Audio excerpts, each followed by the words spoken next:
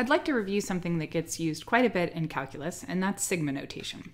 In particular, sigma notation is used to concisely write a sum. Here I have what we would say on the left side as the sum from k equals 1 to n of a sub k. And this is the same thing as a sub 1 plus a sub 2 plus a sub 3, and so on up through adding in a sub n. So a few things to note here in terms of our what we call these things. So first of all, I have the letter K, and you'll see that that shows up in two places. And that's going to matter. We need to be consistent with our notation. So we refer to K here as the index. So K is the index of the summation.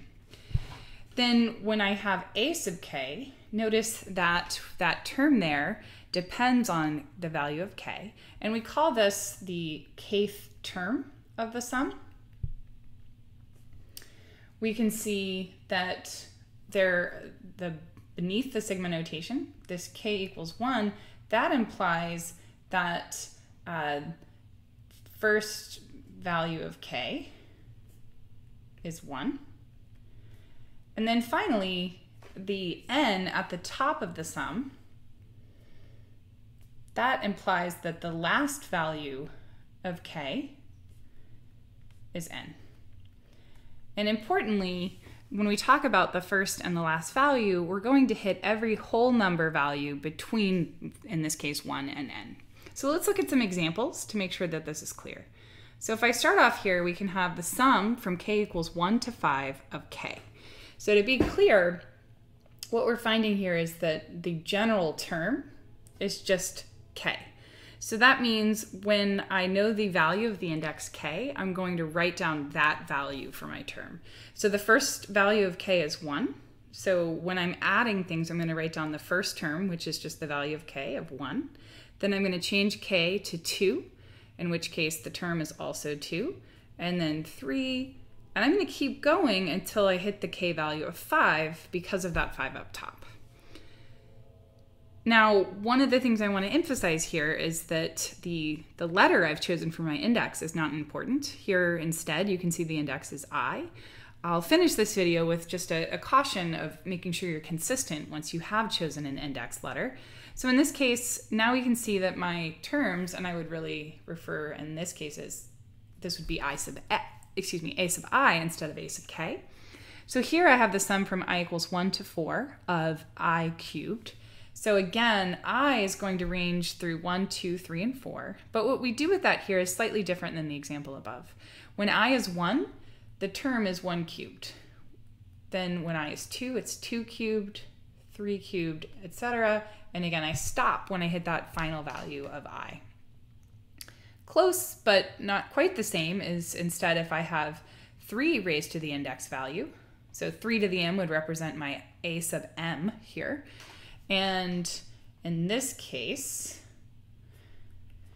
I still have 4 terms, and m is going to hit 1, 2, 3, and 4, but the base remains consistent here, and the first term would be 3 to the 1, the second term would be 3 squared, the third would be 3 cubed, and then finally 3 to the 4th would be my last term. I also want to point out that these summations don't have to start at 1. In this case, I have the sum from n equals 6 to 8 of n. So this is now a sub n, our general term. So the term is much like in our first example, just simply equal to the index. The difference is that the first value of that index is 6, and then 7, and then we stop at 8. And then finally, here my index is r. I can see that this would be a sub r. And again, I have 4 terms. And so what's going to happen here is that when r is 1, we're going to get negative 1 to the first power, which is negative 1. When r is 2, negative 1 squared is positive 1.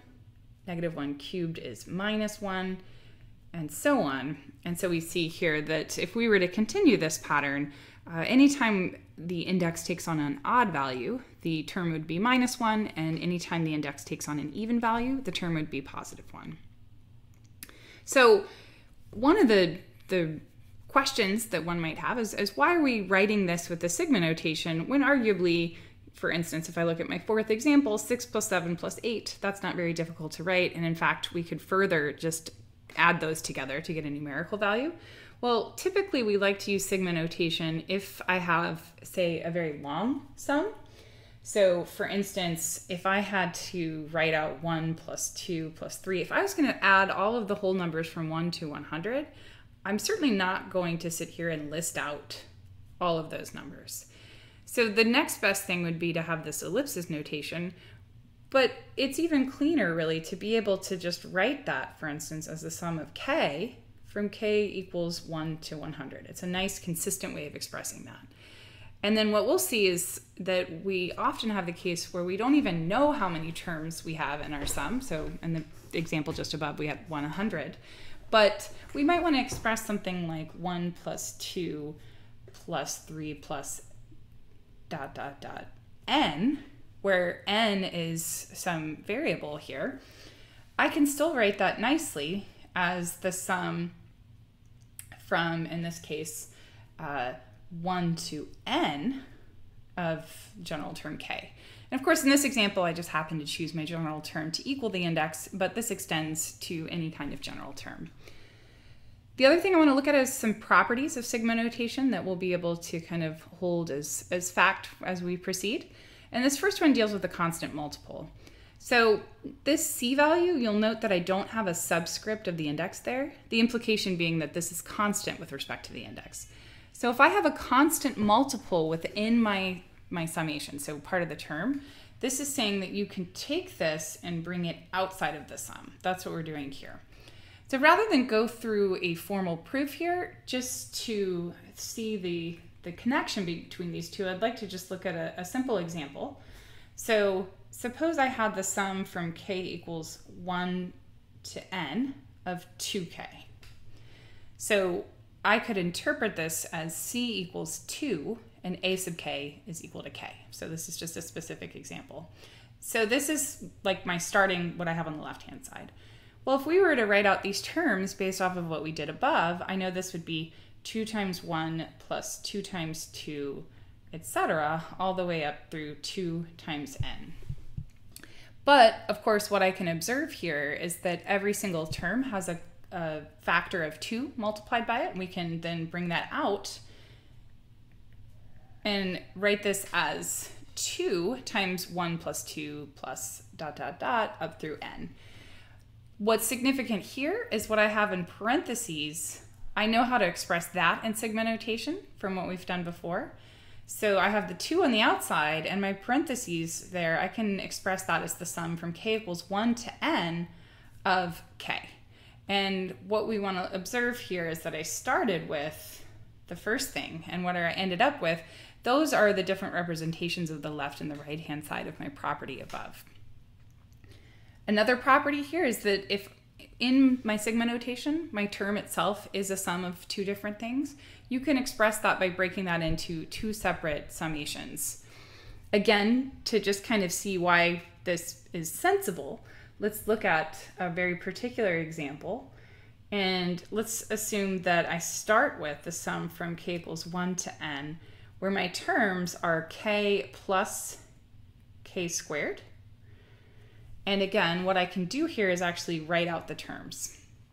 So when k is 1, the term would be 1 plus 1 squared. When k is 2, it would be 2 plus 2 squared, and so on. And my final term would be n plus n squared.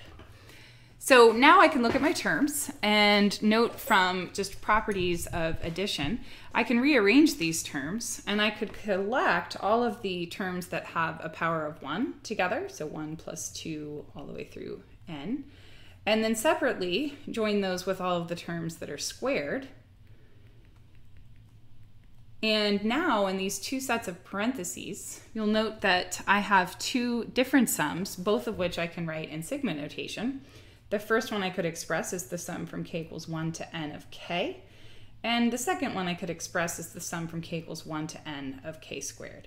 So in this particular example, if I'm going to liken it back to my property, k was taking on the role of a sub k, and k squared was b sub k. And again, by equating what we started with and what we ended with, we see an example that demonstrates this property. We're writing in number 2. And just the last couple things to think of. My next example here, we're asked to express a very particular sum in sigma notation. But what I want to emphasize is that there are many, many ways that we could do this, and just to list a few so we can think about that. This will come up when expressing things in sigma notation in this class. It might be that two different people both correctly write sigma notation that looks different from one another. So perhaps the most standard way we would do this, based off of our examples above, is to just simply think of general term k and just let k range from 1 to 10. This would certainly give me the desired sum. But so that's an option. But I could also think about, for instance, writing this where maybe I want k to start at 0. If k is going to start at 0, but I want the first thing that I write down to be 1, well, my term would have to be not k, but k plus 1. And similarly, if I want my last term to be 10, notice that I would need to finish my k value at 9. And much in the same way, I could write my term as, say, k minus 1 and start at 2 so that my first term is 1. And this would require me to go up to k equals 11 so that my last term is 10. So there are many ways to do this. And just to kind of keep that in mind, especially if you're kind of comparing work with someone else. And then finally, I'll end with a caution. Be careful here. You want to be consistent with notation. So this really comes back to the point I made earlier, where you could actually choose any letter to be the index, but it does matter that you're consistent in your choice. So to demonstrate this, think about two different things. So if I have the sum from k equals 1 to 10 of k, we know that that is equivalent to 1 plus 2 plus all the way through 10.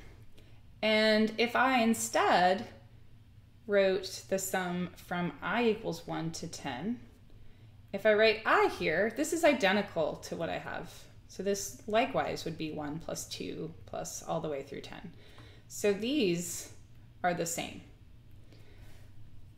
But maybe I'll put it in a different color. A mistake you could imagine easily being made is I changed this to be the sum from I equals 1 to 10, but I still write k here. So the problem is that I and k, right, these don't match. So if I were to interpret this exactly as it's written, I have this k, which appears to be constant with respect to I. This tells me there are 10 things being added together, but every time I change the value of I, it has no effect whatsoever on my term. So the first term would be k, and the second term would be k, and the third term would be k, and in fact, all of my terms would be k. We know that there are 10 terms in this sum because it's from 1 to 10. So this actually just represents 10 times the constant k. And this is not equal to what I have in blue here. So it's very important that we can be careful. A very tiny error like that can drastically change what we intend to convey.